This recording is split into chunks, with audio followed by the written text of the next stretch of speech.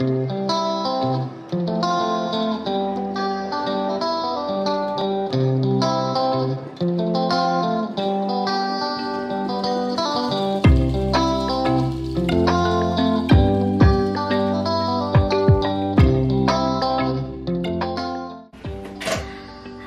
everyone. It's been a while. I feel a little weird filming, but sorry for the creaky chair. I've just finished a painting and I thought I would share it with you. I haven't been doing much YouTube because I've just been doing a lot of stuff in real life. I helped with some flowers for a wedding. I'm actually helping with more flowers for a wedding in a few weeks. And yeah, I've just been very busy with projects. I'm still working on my graphic novel. I've been making some changes to that, so trying to devote some time to it. I've also been doing some canvas paintings, which is kind of exciting, some acrylic canvas paintings. I've done them in the past. It's not really new for me, but it is. I've been doing them more often. You can purchase it in my shop. Just had a shop update recently that went really well. If you purchased from that, thank you so much. I really appreciate it. I am going to be doing another shop update with some fall and wintry kind of things that will be coming soon. It'll have products and prints as well as some original paintings. I'm really excited because I know that you love or some of you love the oval canvas paintings that I have done before, so I got a few sizes, including a massive, well, it's not really massive, but it's kind of big for me to sell online at least, but this big circle canvas, let's see, it's 20 inches. So that's gonna be really fun. I have some ideas for that, but I'll save that for another time.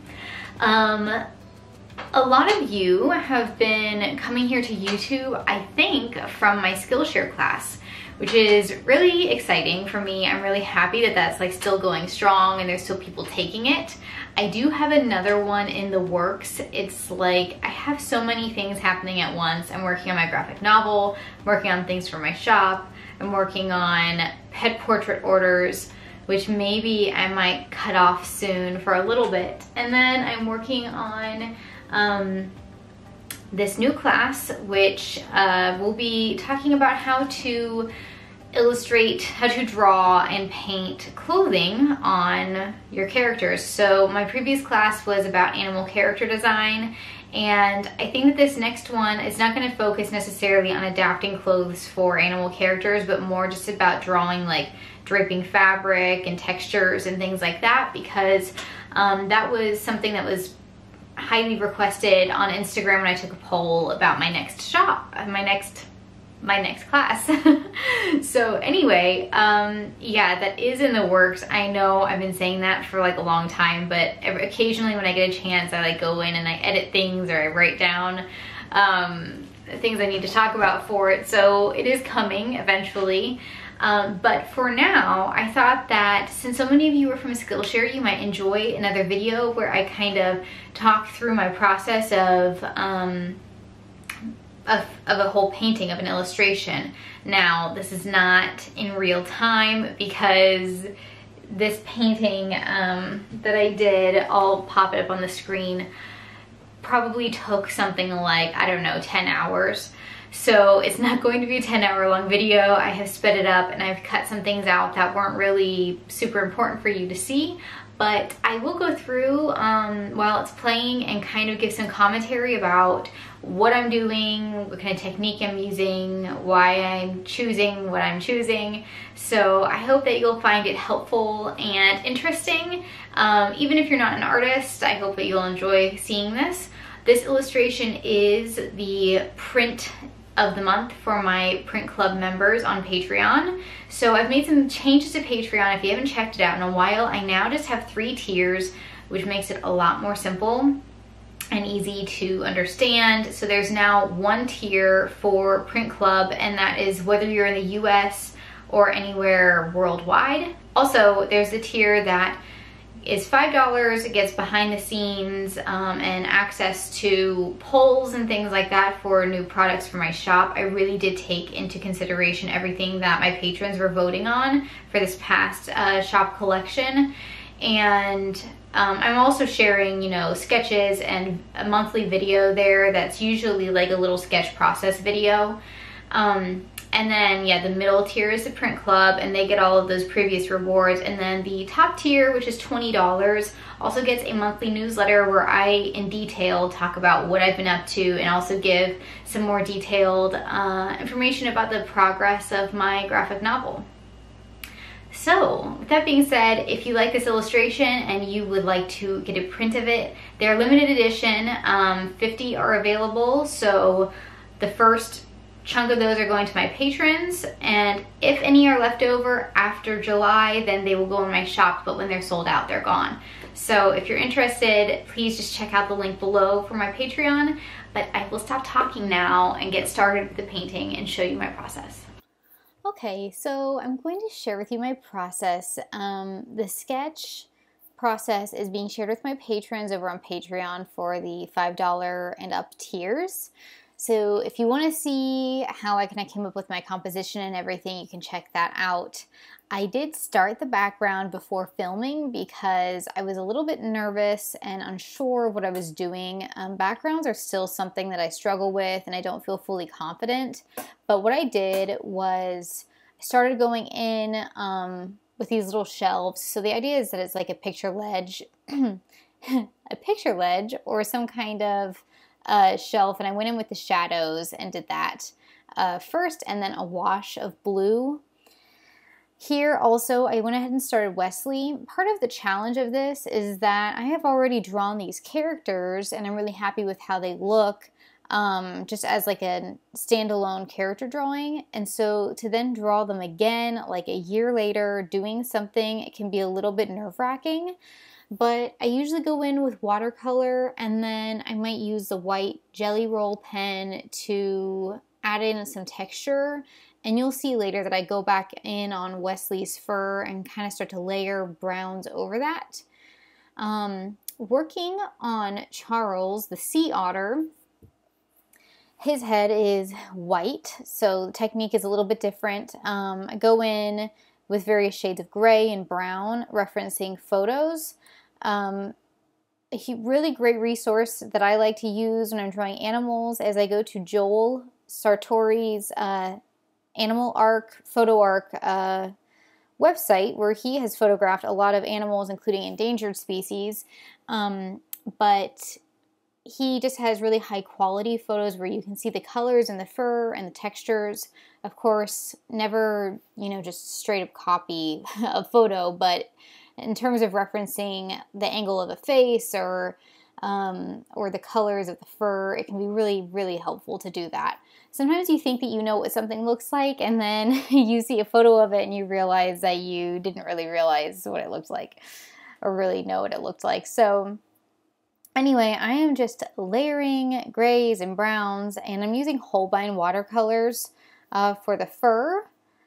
And you see me going back in on Wesley with some white, and you can see that I skip around quite a bit because sometimes I'm letting something dry, but sometimes I need to kind of live with that part of the painting for a while, and then, you know, work on, in this case, the foreground to kind of decide how, you know, how far I want to take the, you know, the darkness or the contrast in the fur. I just want the whole painting to feel balanced. I also decided that my background dried a lot lighter than I wanted, and I needed to go back in and kind of make it feel a little bit more rich. You will find that with watercolors that they just dry a lot lighter than you're expecting. So if you're wanting more of like a moody background like I was, you're probably going to need to do a few layers. I also wanted a little bit more contrast in certain areas. My idea for this painting is that they're sitting at the bar in this tavern, and the light is coming in from a left-hand side window. So I wanted it to kind of get darker as it got towards the right side of the page, or where Charles the sea otter is sitting. So it was a little bit challenging to make sure that everything blended okay, but I do really appreciate getting to see some of like the blooms in the watercolor. You can see where the background meets the table in the left-hand side. There's a little bloom there, which I really like. I actually didn't have a super firm plan. My idea for the background was that I was going to go in, and for anything that was like a warm tone like wood or gold or something, I was just going to add this little hint of peach. Because it's not like it's underwater or something, but I wanted it to recede and feel kind of dim. So my original plan was that I was going to go in with pen and do details in the back, but you'll see that I didn't end up doing that. But again, this is a circumstance where I did the background, I'm letting it dry, and I'm thinking about how I feel about it, but I know that I'm not going to be sure about which direction I'm going until I've completed the front characters. So I am using watercolors to do Charles and Wesley's clothing. In this circumstance, I want them to be in the same clothes that I originally drew them in their character illustrations. I made these characters back in 2016, I believe, for the first time. And then as my style was changing and progressing, I decided to do them, do an updated version of them last year. Yeah, which is good because I'm happy with how they look, but also because the original characters are like stolen and being sold by someone else on Society 6, which really stinks, and I've fought it, but I can't get it to go away. So that is a lesson when you post your stuff online to work a signature in somewhere where it's not super easy to Photoshop out or put on a watermark or something, because it just, it can feel kind of negative to have to do that, but I take it on a case-by-case basis, but I've had so many things stolen that it just really stinks. So anyway, I wanted to make sure that their clothes matched up with how I had done them previously. For Charles' coat here, his rain jacket, I'm using gouache, and you've probably heard me talk about this before, how I do like to work with gouache a lot of the time because it creates more of like an opaqueness, which looks more like it's on him and not like it's receding behind his sweater or something. So I'm going in with just like a pure yellow color, but then also a little bit of ochre for the shadows. And the gouache I'm using is the Artist, I think like Artist Loft, Artist Decor brand from Michael's Crafts. It's just a really cheap kind. And then the jelly roll for his whiskers. And you can see that like it might be kind of scary to go in and add whiskers to your character, but it can really add a lot of personality and interest, and also like a little bit more dimension to your piece. So going in with the 0.005, I think, micron pen, and then sometimes I go back over the black pen with the jelly roll, and it can kind of create like a gray layered effect. And the jelly roll also likes to be a little bit more raised, so it has a little bit more like actual physical texture to it. And for the outlining of the jacket, you'll see that I end up only doing part of it initially, and I think I'm choosing the 02 size because I wanted it to just have a little bit more thickness. I like to be more delicate with their faces and like the little fur accents, but for the clothing I prefer to do a slightly thicker one.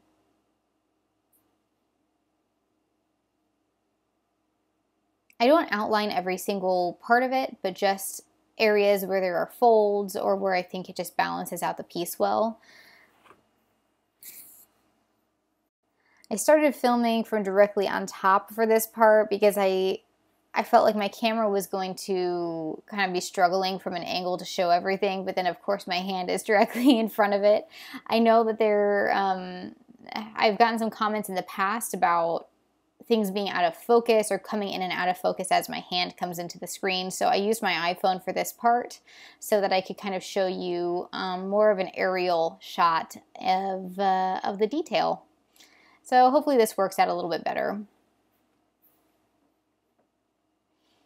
And I should say that throughout this, I'm continually going back and referencing my original drawings that I did just to make sure that like I'm putting his buttons on the same side, and you know, that the tone of green is the same and that the yellow is the same, because I'm not always using, you know, paint straight out of the tube. A lot of it is mixed, so I have to be able to remix those colors if it is one that didn't come out of a tube. And after I added like a little bit of pen detail on the like collar part of his sweater, I decided that I wanted to go in with watercolor to add a little bit more of like some dark shading.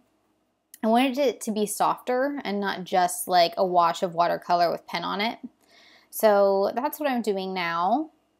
And depending on your picture, sometimes you might make the shadow color a little bit more cool toned, so adding a little bit of blue to it. Depending on the lighting or the, you know, wall color or whatever in your room, it can affect the color of shadows, but making it cooler does kind of make those areas recede. And also, I mean, I'm making them darker as well. I think that I had a more pigmented mix of paint there, so like less water, which is going to make it darker with watercolor. So when you're working with watercolor, you don't necessarily need to make something darker or more saturated by adding black to it. You can do that, but if you have less water, it's going to be, you know, the little pigment particles are going to be closer together and it's going to look darker overall or more intense of whatever color you are working with. Now I'm going in to add some shadows on the table with watercolor. I already went in with colored pencil and did a little bit of like texture and shadow, but this might be gouache. Some of the little blobs of paint that I have on my palette are like, you know, I've been using them for a while, so I can't always tell what it is, but if it's doing what I want it to do, that's all that really matters to me. So just kind of remembering the direction of where I wanted the light to be coming from, and also just kind of makes those little objects, the food and stuff on the table, look like they're really sitting there. So Charles has some sea urchins in his basket, and then Wesley I'm doing like fish and chips for him. And I guess that was where I finished filming. It took me a while to think about the colors and the color balance, and also I did decide to add an extra like empty pint glass behind Wesley just for the composition. It felt like there needed to be something there. Sometimes you just have to improvise to make the composition work better. Once things get colored in, objects like start to stand out, and you want to make sure that it has a good flow as far as, you know, your storytelling goes, and that nothing feels too empty. I also like adding in little details like the water ring that's partly on the napkin and partly on the table. It was something that when I first started getting like reviews of my portfolio, I would be told that my work was like too twee, so like too quaint and too perfect sometimes. And I think that's just adding in like little, even though this still is obviously very like quaint, I think adding in little imperfect details, I think that it can help to make it feel a little bit more interesting and a little bit unexpected. So as you're working on scenes, what can you do to make the characters feel more real and tell the story and just add interest?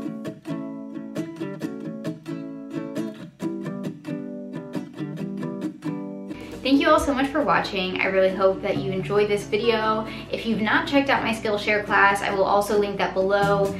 If you use the link below, you'll get a certain amount of time for free on Skillshare, which is really nice, so you can take my class completely for free, but it does help me out when you use that link. So I really appreciate your time, and I hope that you enjoyed this. And please feel free to comment below if you have any questions about my materials or my process, and I will try to get back to you with an answer. All right, we'll see you next time. Bye.